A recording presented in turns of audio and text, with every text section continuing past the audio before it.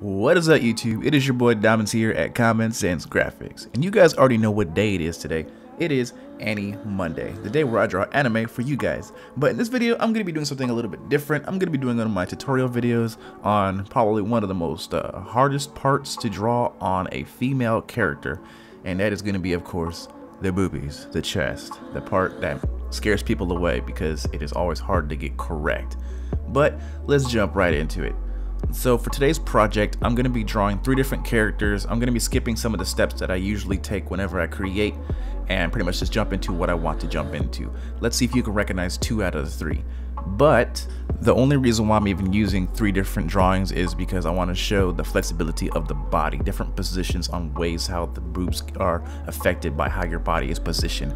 You know, for example, if your character is doing like a jump or is leaning, you have to be able to show different parts of the body at different angles, and the breasts are one of the hardest ones. But in this video, I'm going to be showing just 3 basic form factors. 2 characters on their knees, one kind of squeezing them together, the other one with their arms down, and then the next character, which is more of just a skeletal form, kind of just standing there, just being loud and proud. But let's jump into the character that I want to focus on today. So today I want to focus on my Korra character, mainly just because I thought about it and it would be pretty hard to talk about all 3 of them in a timely time period. So let's jump with her. And so if you look at her silhouette, you can kind of just get the gist of how her arms are pressing her boobs out. And you want to do kind of a few certain things when making your character like this. So as I always do for my characters, for the female bodies, always going to be, you know, a Dorito, a triangle, whatever, for mainly the torso. And I draw circles at the ends just to show where the shoulders begin. And then I begin from there. And this is pretty much it for my bare bones for drawing a woman's chest and stuff like that. Is what I do. It's very simple, very quick and fast, and you can make everything connect up real quick and easy.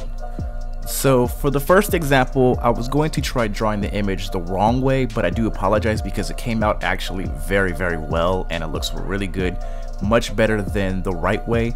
But when you're drawing your character's chests, one thing you always want to consider is gravity and sag and, you know, drop. You don't want them to be, you know, big old basketballs like you see in like a bunch of waifus and stuff like that. Unless you want your character to be like that. If you just want your character to be like some ridiculous looking character like this one right here, then be my guest. Go right on ahead. No problem and nothing at all. Do it. But if you want to be more subtle, more accurate, I guess, if accurate as you can towards the anime character, then maybe this will help you. But you do want to have sag. You want to know where the curve happens, and you just want to apply it to your image. And you can do it by using many different methods. Usually I do like the bowling pin or the peanut method, where I draw a peanut or like 2 potatoes, a bigger potato and a smaller potato underneath of it, and it just works. But for this one right here, again, like I said, I meant to draw one that was supposed to be horrible, one that you don't want to use, you know, 2 big old basketballs. But this came out really well instead, and you just take a look at it and like I was like, dang, how am I supposed to up this with the one that's supposed to be correct? Because to be honest, this does look pretty darn correct itself after I started adding some extra details to the body, and everything kind of just flowed together very well, and I was like, sheesh. But onto the one that I deemed correct. You can see how I do the body. Same thing, the Dorito with the triangle, the circles on the side for the shoulders, put the neck in, draw a couple little lines here and there. Then I start right away, and you can see how I draw the breasts a lot more curvy, very simple. Yes, they're still round, but you can see where the gravity shift changes on the breasts. They're not just completely round ovals. They are more like bowling pins, if you will, where they're just nice and curvy and they just look really nice. And as you can see here, I'm starting to add some show notes to my image where I want the sag to begin on her breasts, just to show the exact point where you want them to start falling down, where you want the curvature to change. Because the way how the lines work, it's not just a complete like oval or circle. You want it to have a slight dip or a bend in it, kind of like a bowling pin. Why I keep on referring to a bowling pin is because it's like the perfect object for drawing people. You can use it for almost everything for people. You can use it for arms, legs, you can use it for part of the torso, shoulders, and easily the breasts. You know, just condense it a little bit. Maybe I'll make a video in the future where I draw a character completely out of weird objects like bowling pins and drumsticks and Doritos and stuff like that. You never know. But now for the next image, I'm going to be focusing on just a certain part of her body, on her boobs, mainly just where the creases are. If a character is kind of standing with her arms down, kind of just straight at you, if she's wearing more tight knit clothing, you can see here, you know, I'm just going to just plug it out real quickly, throw some arrows on here. And this arrow right here, I'm going to focus on the one I'm drawing right now, is probably the most important place where you want to work on your breasts, because this can be very confusing on how you want them to be. Depending on how much sag you have for your character, the intersection lines can be very undetermined, and you might make something go from really good to really bad depending on where you put the line to start drawing the lower torso.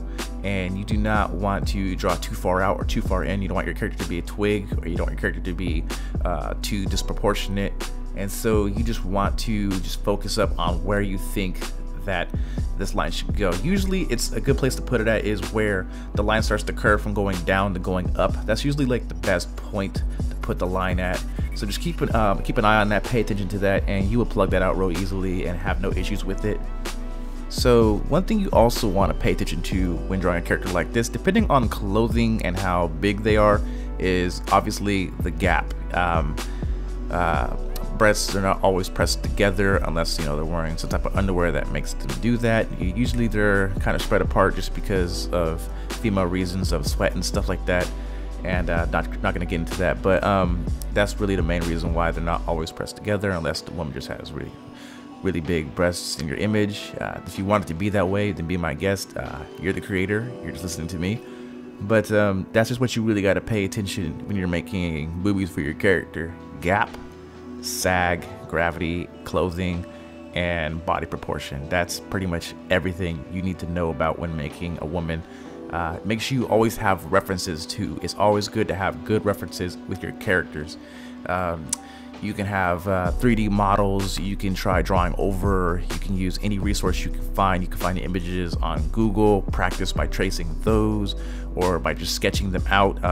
I took a figure drawing class way back in the day, and I learned real quickly that it is pretty difficult to draw a character at a distance as a figure. So maybe if you have an image on your computer, you're just trying to figure out how you want to do that, then you can practice it. It will definitely improve your skills. Practice, practice, practice. It's the only way how to get it done. And that's pretty much what I recommend for these characters on how to draw boobs. If you want more content out of this video, please let me know. I can do a lot of things with these characters. I can put clothing onto them. I can make them be waifu status 10x. But yeah, that's pretty much it. It is your boy Dominzs here at Common Sense Graphics. Rate, comment, subscribe. Please let me know what you guys think about this video down in the comments down below. Like the video, all of that. Help me push my algorithm. Your boy out.